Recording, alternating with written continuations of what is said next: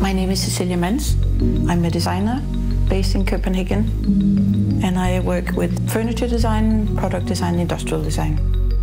This space is the home of my work. You might be able to work in an aeroplane or walking in nature or actually everywhere, but in my case I always need to bring it back home to this place to finalize it.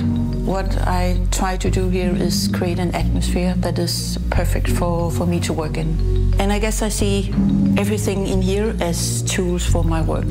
Everything is important in creating this safe place for me to work in. Because creativity is about, you need the right conditions, you need to be at ease in a way. What we have around us should make sense and should matter.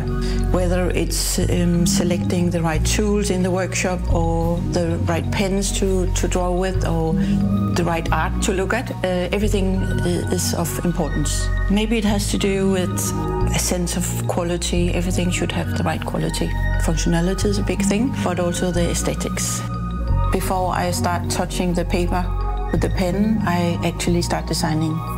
Just thinking about a problem to solve or a specific detail, whatever it might be. After that comes the sketching period. The essay table that have been following me in my studios for a long time, and it's really important. Even though I also did other tables, the essay just belongs in this room. The table is such an important piece of furniture, both at home but also at your workspace.